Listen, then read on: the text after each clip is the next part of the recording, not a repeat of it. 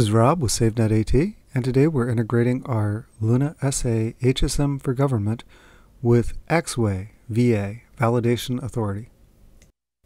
You will need to have the Luna client already installed and configured. Here we've installed it to the default location.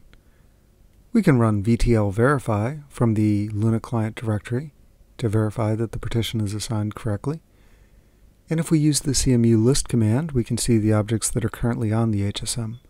Once the integration is done, we'll be able to compare the new items that were created. With the Luna client configured correctly, we can now launch the installation file, and that will begin the installation of Axway VA. Here we'll click Next, then we'll accept the license agreement, and we'll enter a username, company name, and email address, and then click Next.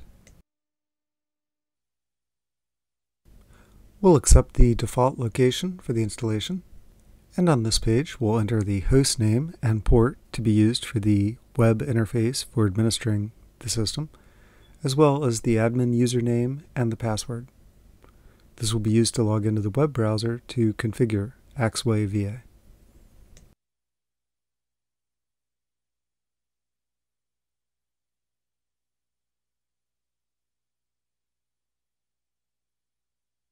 Here we can review the settings, and if everything looks good, we can click Next to begin the installation.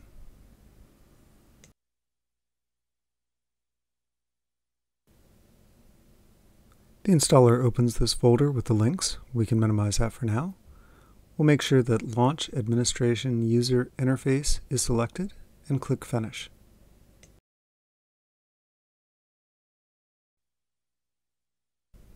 Once this web page opens, we can use the admin username and password that we created during the installation to log in.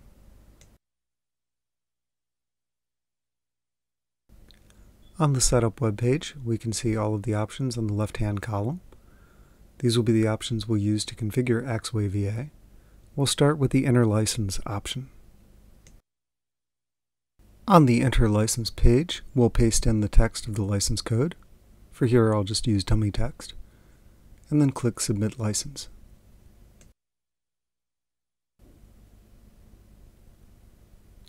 I'll select No for installing custom extensions and click Submit. And here we need to enter a server password. Take note of this text that indicates that we do need to have this password match the partition password of the Luna SA HSM for Government.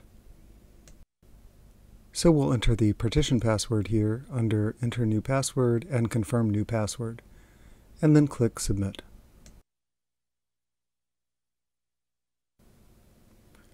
Then we'll click Next Step.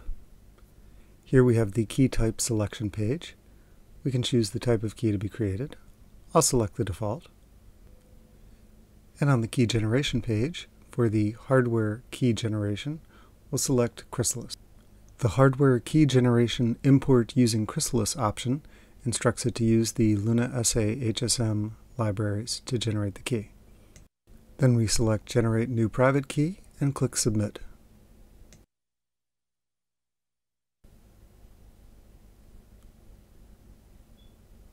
On the Generate Hardware Key and Certificate page for this, we'll enter the user PIN, which is the password for the partition of the Luna SA. We'll give it a friendly name, and we can enter a key expiration or leave this at 0. I'll accept the rest of the defaults, and then under certificate information, we'll enter the specific DN information for the certificate.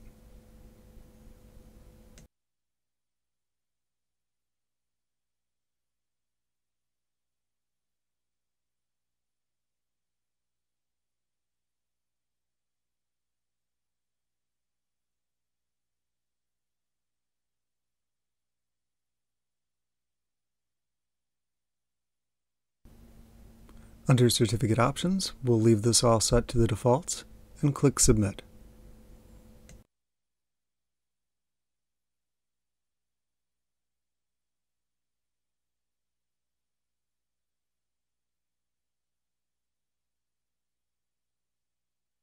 Once the key has been created, we'll see a success message and we can click Next Step. Under Manage Certificate Store, we'll select CA Certificates, and then scroll down and click Submit. For the CA that we'll be using with this validation authority, we have the CA root certificate in a file. So for certificate import method, we'll choose Local File, and then click Submit. Here we'll browse to the root certificate.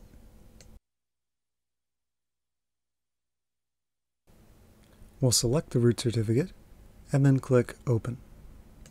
Then we'll click on Submit Certificate File, verify this is the correct certificate, and click Submit Certificates. Here we can see details about the certificate, and we'll click Next Step. For the next step, we'll configure the CRL Imports. In our case, we're using a URL, so we will select the HTTP option. And under the Configure CRL Import page, we'll enter the URL of the certificate revocation list. And then we'll scroll down and click Add Source. Now we can click Next Step. The Configure Server URLs page will auto-populate with the host name. We could add additional servers here. For now, we'll just go with the host name and click Submit.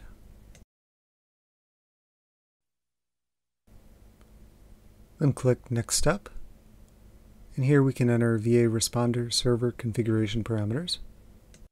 For this demonstration, we'll be accepting the defaults here.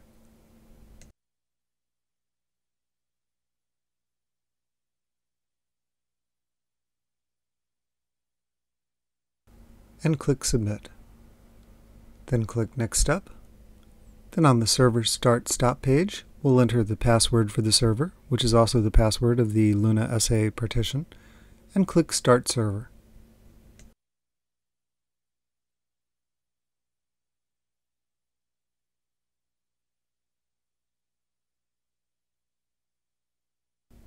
Here we can see the server status is now on, and the server is running.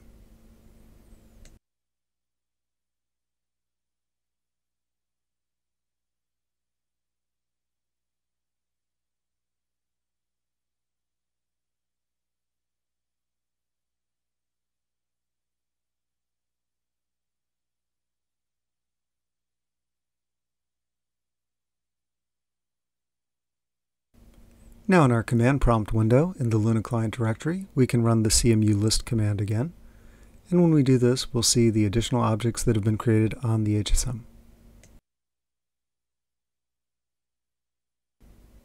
Compared to the previous output, we now see there are two additional RSA keys, a public and a private, that were created.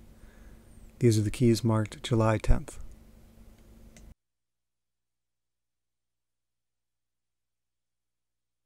And this completes the integration of SafeNet AT's Luna SA HSM for Government with Axway's VA Validation Authority. Be sure to check out our other guides and videos on the web for more of our products and integrations.